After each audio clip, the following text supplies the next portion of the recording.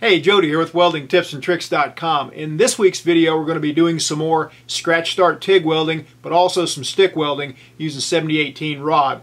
1/8 diameter, that's 3.2 millimeter, 7018 rod. And I'm going to be using a Miller Thunderbolt for some of the scratch start TIG, but then I'm going to switch gears and pull in a tiny little inverter power source. Let's do it. In last week's video, I did some scratch start TIG welding and showed the setup with this Miller Thunderbolt XL AC/DC transformer machine. And one of the quickest and easiest ways to do that is just get this TIG adapter block, part number 105Z57, clamp your stinger, your electrode holder directly to that.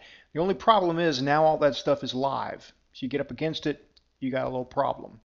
So I had a comment on YouTube from Ryan Jones, and he says it's a good idea to use something to protect that adapter block you connect your stinger to. I use an empty quart-size oil jug that I cut the bottom out of, but you can use any bottle that's big enough.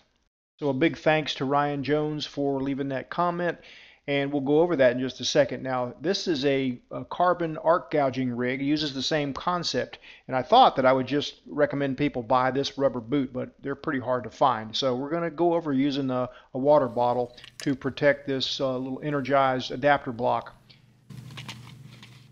I'm going to just kind of eyeball this water bottle, and so glad I found my little Milwaukee knife here. That thing's been missing for a while. I love that little thing. And we'll cut the bottom out of that and see how we fare. Just going to feed, this is the argon hose coming from the flow meter. I'm feeding it through there, and I'll hook up the power block to it and attach the stinger, and we'll see how see if I cut it the right length here. And it looks like it's just about right. Now what I would probably do is put a little electrical tape over the small neck there, the threaded in there, and just leave that there set up. And it's just about the right size. You can easily get the stinger in and out, so you don't have to keep removing the bottle. All right, let's do a little quick review of last video. I used the Miller Thunderbolt, and I was set at 104 amps. I checked that with an ammeter, and I ran an open butt root pass in a plate here with a 1/8 gap. That's a 3.2 millimeter gap. I left the sound of this transformer machine just so you can see how loud it buzzes. Miller Thunderbolt's got quite a loud buzz to the arc and to the machine, but, well, it's pretty good. So I did a part of a root pass freehanding and then part of it walking the cup. And if you're going to walk the cup, you need to really wiggle tight. Don't do much side-to-side motion. That way you get some push-through on the root pass.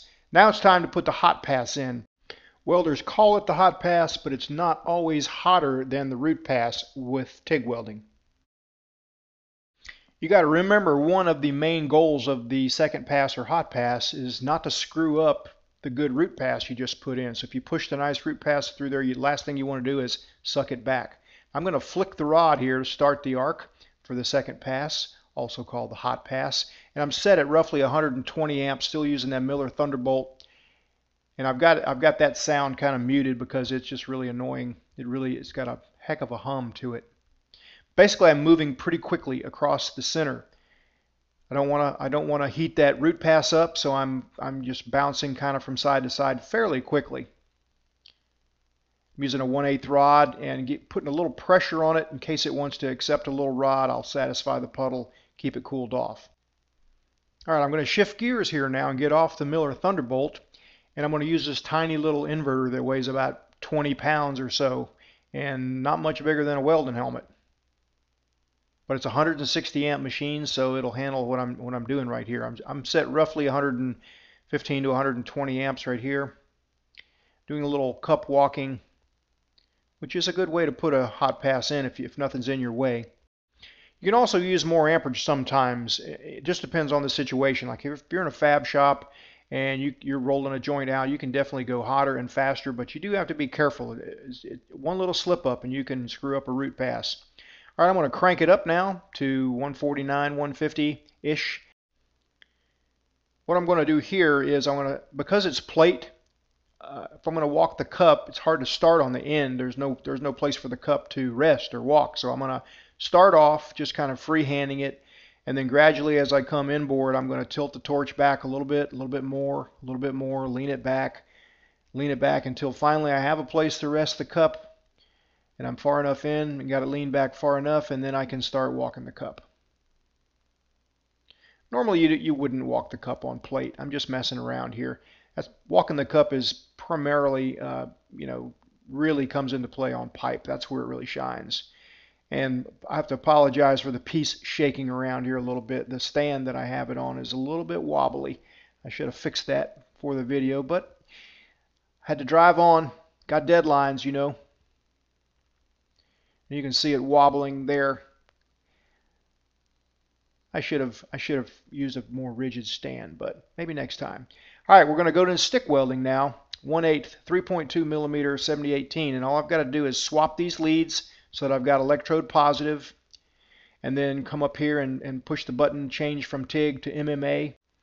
Now, we don't talk about MMA much here in the States, but it stands for manual metal arc welding. It's stick welding, what we call stick welding. So this is a 7018 run at 120 amps.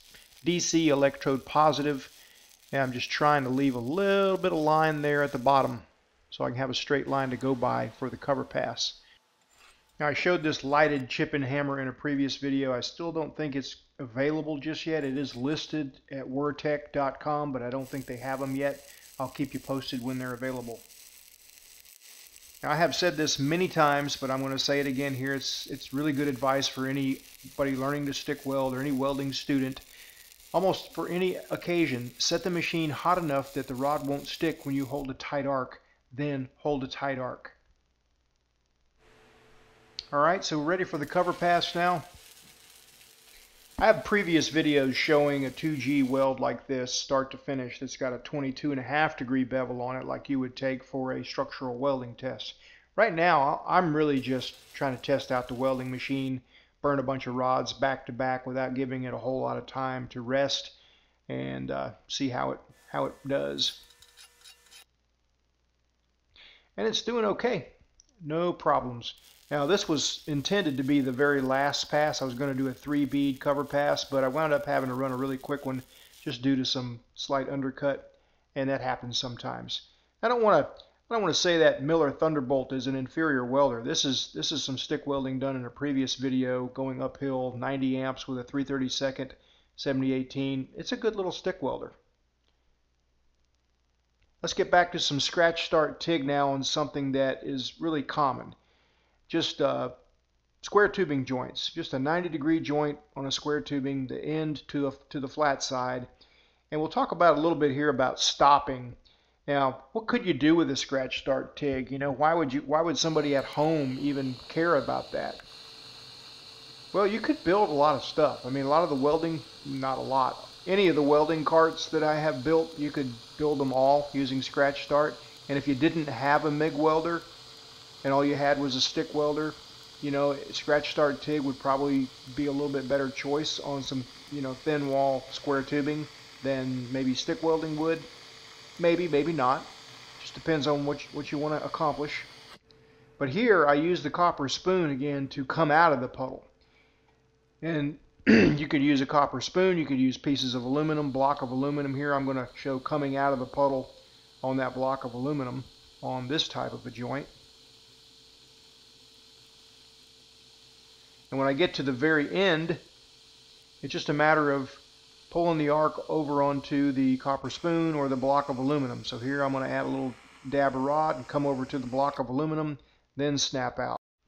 Now, I would definitely prefer a foot pedal on something like this, but just trying to show you what you can do with a simple scratch start TIG.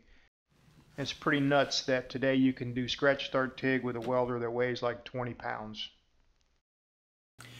All right, well, that about wraps it up. As always, I appreciate your time and I appreciate you spending time on my channel. See you next time.